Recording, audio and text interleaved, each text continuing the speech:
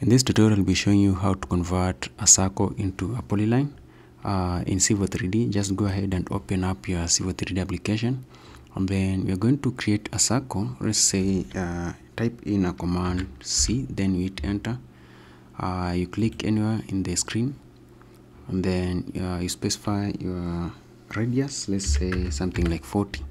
You can as well create this circle by going to draw group at the top here, and then select center radius.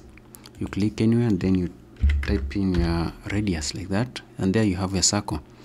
So there are so many reasons why you may want to convert a circle into a polyline. One of them is being creating a parcel of this circle. Let's say I want to convert this one to, I want to create a parcel. I go to a parcel and try to create, and you can see there's nothing.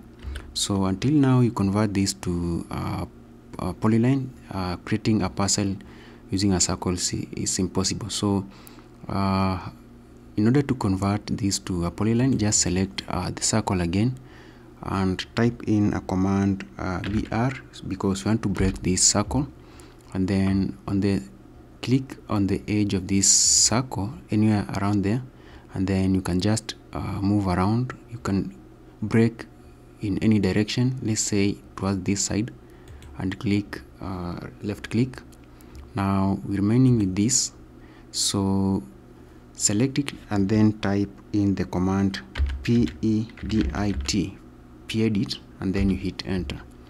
So do you want to turn it into one? Type in Y for yes and hit enter, and then enter an option. Just click on close. Now there you have your circle back, but now this time around this is a polyline. You can verify that by selecting the circle again, and then you type in the command LI for list, and you can see right here this is a polyline.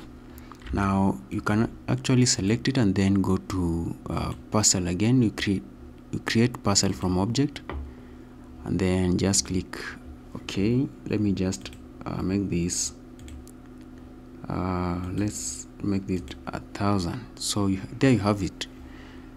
So that's it for this tutorial. See you in the next one.